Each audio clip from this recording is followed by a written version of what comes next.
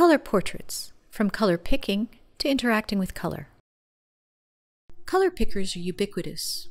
Common color pickers in 1990 have remained largely unchanged for almost 25 years. Do color pickers support users' needs? To find out, we conducted 8 interviews with artists and designers.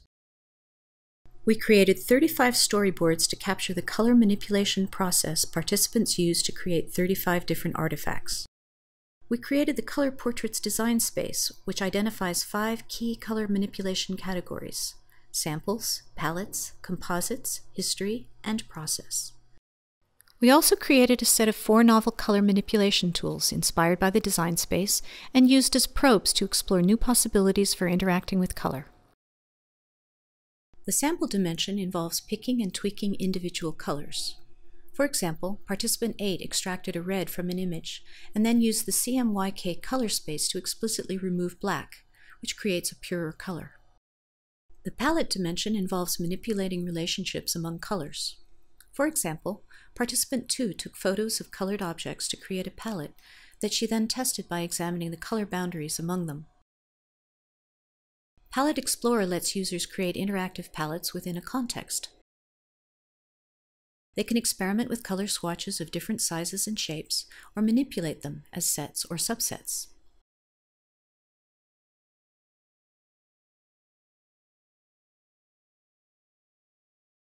The composite dimension involves combining colors with other elements. For example, participant 5 wanted to capture not only the color but also the texture of her ceramic tiles when creating a poster. Color Compositor lets users blend colors and textures, manipulate them as a single unit, and decompose them into their component parts.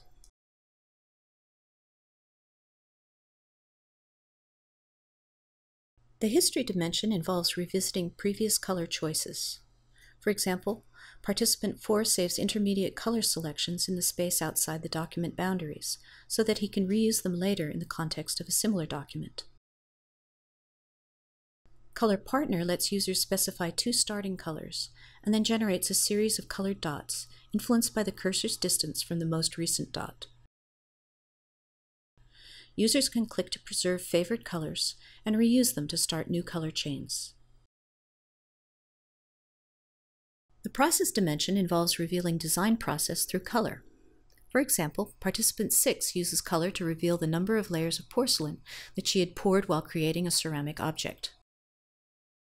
Color Revealer helps users understand their own writing behavior by changing color intensity to indicate hesitations and changing hue to reveal writing progress.